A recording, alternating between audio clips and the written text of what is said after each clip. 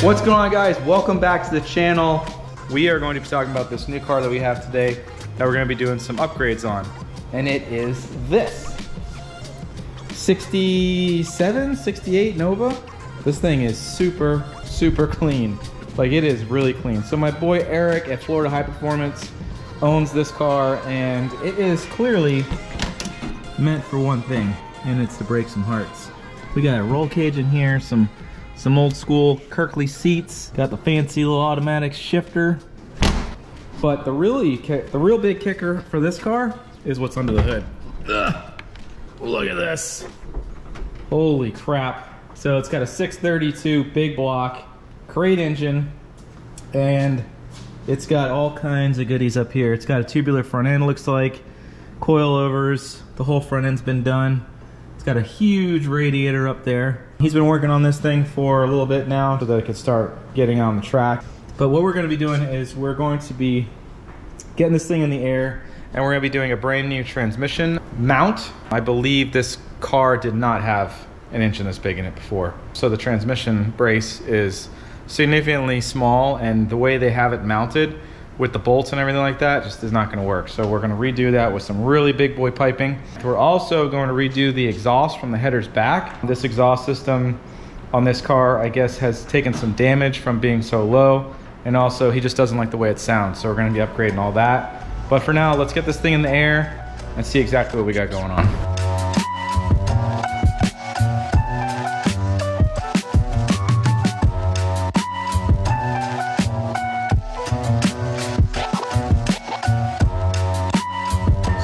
Got this thing as tight up there as possible, as you can see. So it's going to be grabbing the actual frame rail, and you can see it's substantially beefier this way.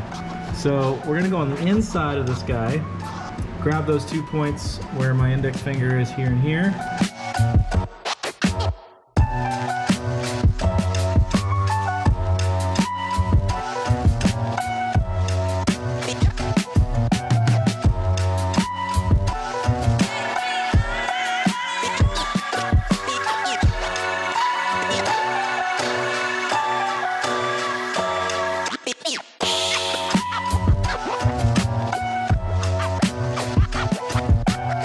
Alright, so we have our lower transmission bracket all set, and what I'm going to do is I'm going to go ahead and bolt it in like that. And what I ended up doing, just to give you guys a little recap, we went ahead and made these spacers.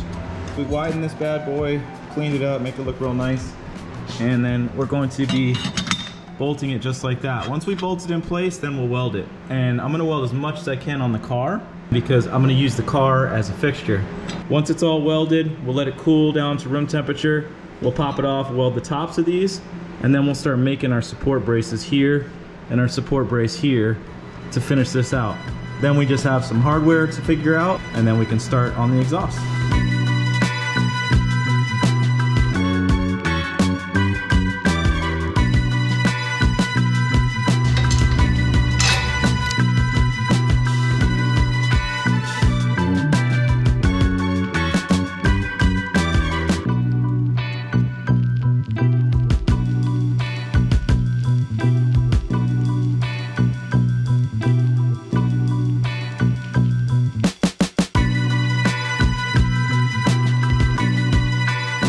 Alright, so we got our transmission cross member done. Went ahead and added these support braces here. And whenever you're doing bracing like this and you want to brace a specific point, try to get your braces as close to that point as possible so you don't have any shear points. Obviously, when the transmission's mounted here, you have torque of the engine, the transmission, the entire driveline. So you want to make it as strong as possible. When you're welding tubes together, go ahead and make yourself a relief hole for gas. The air trapped inside this hollow cavity heats up, and when it heats up, it expands, and when the metal becomes molten from when you're welding it, it sits there and pops and ruins your weld.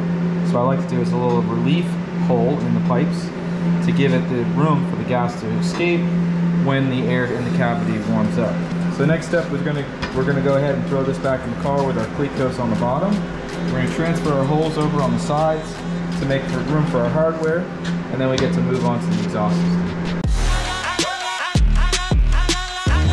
So our transmission crossmember is all set. Now it's time to do the exhaust system. So we went ahead and stuck this old bad boy over here. Eric was saying that it was pretty janky. It's not necessarily as janky as it is massive. These is a 4-inch exhaust, looks like it's been Cerakoted, and these mufflers are by far the biggest I've ever seen. These things are humongous, and there's no wonder why this thing did not sound as rowdy as he wants it to sound. So we got some race style pass-through mufflers. They're gonna give the car a lot more of a aggressive sound. These giant packed mufflers that are packed with fiberglass and have a bunch of baffles in them and everything like that are gonna quiet the car down substantially. We have some material here from Ticon. We're going to unbox some stuff that we have here and start laying out the exhaust. Now, for the initial exhaust system, obviously we have our point A and our point B back here. We're gonna be doing a turn down, and we're gonna put the muffler right inside of this cavity here. We're gonna take advantage of all this fab that someone did already to accommodate the exhaust being tucked up and really nice and tight inside this chassis. I originally wanted to do a cross pipe to be able to merge the banks together, because when you merge your left and right bank, that's what gets the symphony of any sort of engine. When you leave them independent of each other, like a Dodge Viper or a Shelby Cobra or anything like that, that's when you get like this more freight train sound. They're not merged together, and you don't have like that sing that you get when you have an X-pipe or an H-pipe. It sounds more of like a UPS truck, or it's not nearly as nice on the ears as it would be if you merge the two banks together. So unfortunately, we're not gonna be able to do that because I'm not gonna cut up the chassis. I'd have to put more notches here. These linear frame rails are what's needed in order to get a lot of strength in this car. So we're gonna go ahead and just do the true dual setup the way that he originally had it, with just nicer mufflers and nicer materials. So let's get unboxing. All right, so we have these huge 4-inch straight through mufflers that look pretty spicy. So this is gonna give us the rumble and the aggressiveness we need. As you can see, this is a straight through style race muffler. What this is gonna do is it's going to get rid of the super high pitch raspiness that you'd hear on a straight through exhaust. So we're gonna go ahead and put our slash tips on these guys. We're gonna take this 4-inch 90, cut it straight across here like this to give it that nice slash tip look. And you're gonna go ahead and weld these in. Like I said before, we're gonna work reverse on this exhaust system. I want the mufflers in place and the pipes in place before we connect them to the headers, so that we know exactly where point A and point B are. So I'm gonna run my exhaust all the way up to this point, probably stop about here, and then figure out what we have to do about getting this to connect to the, we just could do a little jog, just boop, connect it right to it. So we're gonna do that now, get our center section in place, and then start connecting our dots. So we got our turn downs all welded onto our mufflers. So basically what we're doing is we're aiming the exhaust pulses down to the ground to kind of bounce across the bottom of the car. And when you do turn downs like this, that's what happens. You basically are increasing the noise. It's shaking the ground and making the thing a lot more aggressive. So see if I can do this with one hand and go right up in that channel like that. And then we're just gonna have to do a straight pipe to the front, and then we'll make a little connection to our header. So we're gonna go get those measurements down, get these cut, get them welded to our mufflers, get them up into position, and then from there we'll figure out our hangers and then figure out what we're gonna do about this transition here.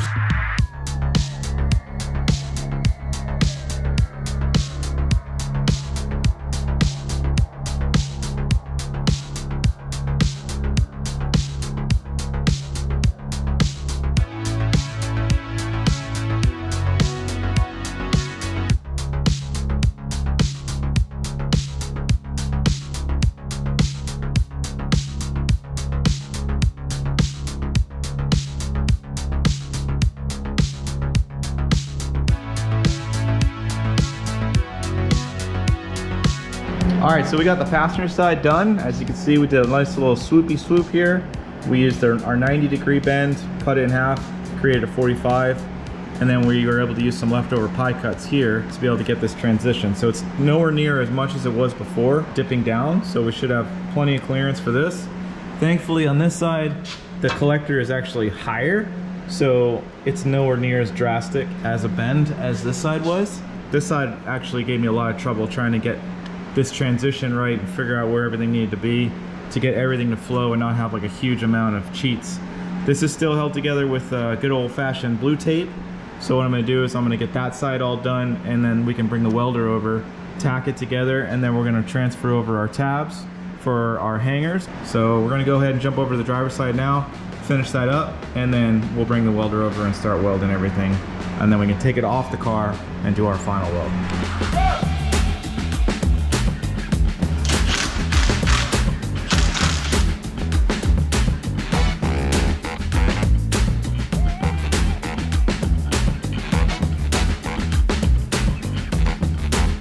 Alright guys, so the exhaust is just about done. We got this section all welded up, and we got our mufflers in. Everything's hanging under its own weight. So we're going to drop it down now so we can put our O2 bungs in, and then we're going to final weld our hangers. So we got one hanger on this side and this side. We've reused these hanger points that they had. I really like the way that was set up. The exhaust kind of sits in its own little pocket, so it's looking really, really cool. So we're going to drop this down now, final weld it, and then throw it in the car for the last time and see what it looks like.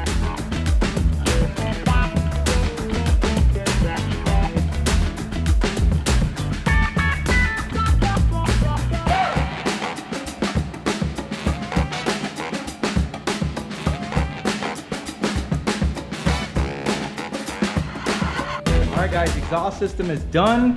We got the cross member in.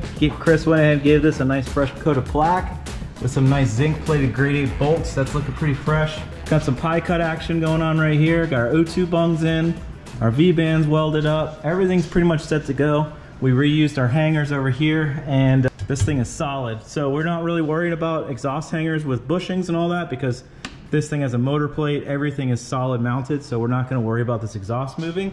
Now I know what you're thinking. Let's start it up and hear it.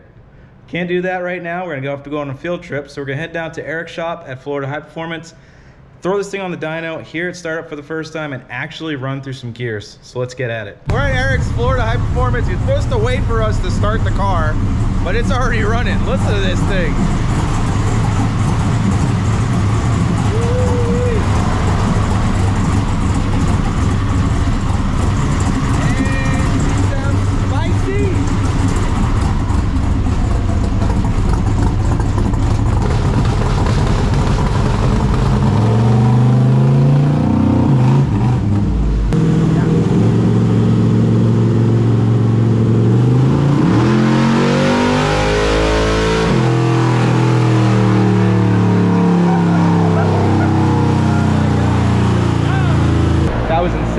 First pull, and almost blew the tires right off the dyno. 785, so that kills my predictions. Oh my god, that's, so, you know, and he's like barely even touched the throttle probably. You know. So on E85, this thing would probably eat like no problem. Over 1,000 easy. I mean, yeah, with the right fuel and tuning, yeah. I mean, it's definitely got the cubes for it.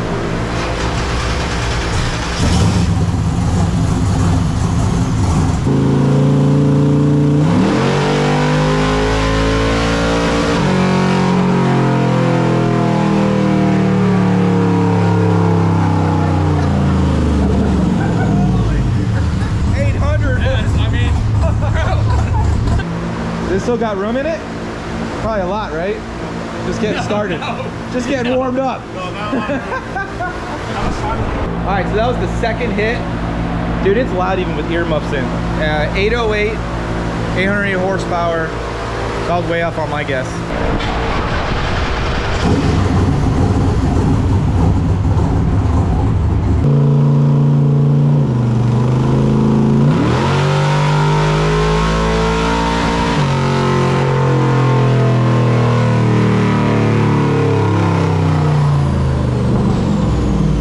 Guys, so this is Justin from Pros Tuning, the local tuner here in Palm Beach, Florida.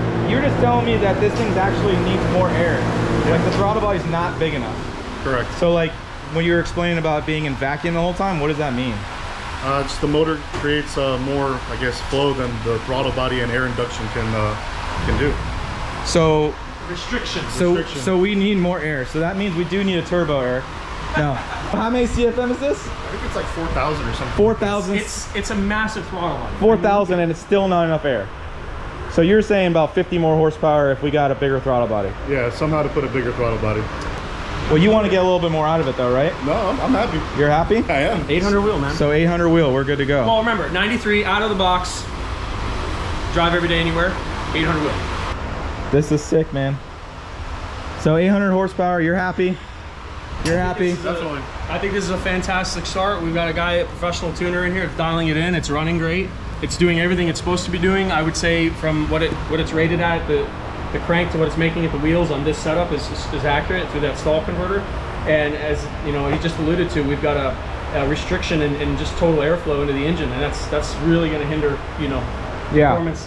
I'd say past 5,500 or so. It's just going to kind of run out of steam. So, hey, E85 would be an easy thing to do. You know, we'd have to just change the injectors and the fuel system setup. But I think you need 4 figures in your life. Four figures at the wheels? So we need a spacer, we need more E85, and we need to throw this thing on the rollers in December.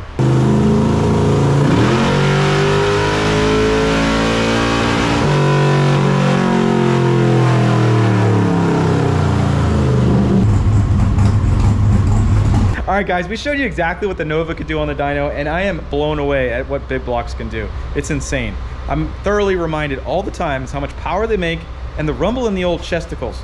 But before we leave, I just wanted to run through the shop and show you guys exactly what Erik does here at Florida High Performance. How long did you work on that name? You're in Florida, so and you work on high performance cars. I sat there. It took me a couple years. We went to, you know, pen to paper. We're like, man, what do we do? Focus groups. Where are we? What would really appeal? What makes sense? Went through thousands of names. Landed on Florida High Performance. Go figure. I do like the logo on the hat, though. That's a cool shirt. Which one is this? Oh yeah, it's like our Miami Vice theme thing. I like that. I like that. Yeah, yeah. Florida High Performance, man. Nice and simple. It's exactly what we do. We're a shop in Florida that focuses on performance vehicles, specifically late model GM. So yeah, these new Camaros and stuff like that. What do we call them? The Redneck Rocket. Yeah, Redneck Rockets. Late model LS, now LT, of course. That is our bread and butter. That is what we do. We do not deviate from that. I have been doing this sort of stuff for about 22 years now. And you know, we have a variety of builds here. The Nova is unique in that has a big block in it. We don't do a lot of big block stuff normally, but this is my Nova, and I wanted the baddest motor GM has ever built for it, so there you go. It's a little shop, you know. Yeah, it's small, but you know what? Like we were saying before, the car industry is under attack. Yep. A lot of owners of shop spaces don't want car performance places in their place. Right. So it's almost a miracle when you can find somewhere to even work on cars anymore. Correct. And that's the reason why I built the barn, guys. And fun fact, Erik was my very first customer. I was. You were. You believe in me, buddy. Yeah, Red Sled. Yeah, Red Sled. Still have it, big turbo car. Yeah. We're still working on it, work in progress. Unfortunately, when you own a shop, there's not a lot of time to work on your own stuff. I'm sure you guys see on Tim's videos how much work he puts into other people's cars, and then he's got to work on his stuff. So, you know, certainly time is always a factor in this business, and we never have enough of it. But yeah, man, we do everything: supercharging, turbocharging. A lot of tuning happens here. We do have an in-ground dyno jet. A lot of shiny billet parts. A lot of shiny stuff, you know, head cam swaps, and you name it. That's what we do. And I like your shop because it's like old school. This is what it reminds me of, like where I grew up when I was a kid. Yeah. Going to these like old timer shops that just make cars fast. Yep. And you're just doing it. And you have no shortage of crate motors in there. How many do you have in the shop right now? I counted like a total between this location and our little bay next door, like 20. Crate motors ready to go. Yeah, short blocks of different shapes and sizes, and you know. And these are all motors for boost? Yes. These are all big boy engines. Yes. 800 horsepower, 1,000 horsepower, street driven daily drivers. The average build right now we're putting out is about 850 horsepower. That's kind of a run-of-the-mill build here. You know, if it's boosted, of course, and more. Now we're starting cracking. We're cracking 4-digit wheel horsepower marks on a regular basis. These are nice. Yeah. That's cool, man. Yeah, so what do you have next door? That's just kind of an overflow bay. I would love to have a little bit bigger place, and we're looking, but you know, as you said, it's hard to find a place, especially in Boca. Yeah. You kind of have a small place that's affordable, or a big massive place that costs way too much money, and then obviously the overhead has to go up and the quality goes down because now you're hiring a lot of extra people to, you know, do work and hopefully don't screw it up. So how many years have you been in the business? I've been in business 22 years. You've been in business 22 years. I've been doing this since 2001. Yeah. We should do an episode about how hard this business is. Absolutely. Comment below, guys, if you want to hear like inside baseball, if you want to get into the performance world. But I won't take up too much more of your time. I know you're busy. I know you have a lot going on. Yep. The Nova's ready to rip. Hopefully we get some driving shots of that thing when it's a little drier. Sure. Likes to rain a lot in Florida in the summertime. I don't know if you guys realize that. So today is kind of like a crappy day. Otherwise we'd probably do some driving shots, but we really can't. But thanks a lot for having us, man. Thank you for building the exhaust on the Nova. I tried. Beautiful job. And that's what that car deserved, and that's why I took it to Tim. I wouldn't take it anywhere else. So Thanks, man. that's the truth. We're gonna bring the DeLorean here in the near future and see what it can do on the rollers. But until then, guys, thanks for watching, thanks for subscribing, and we'll see you on the next episode.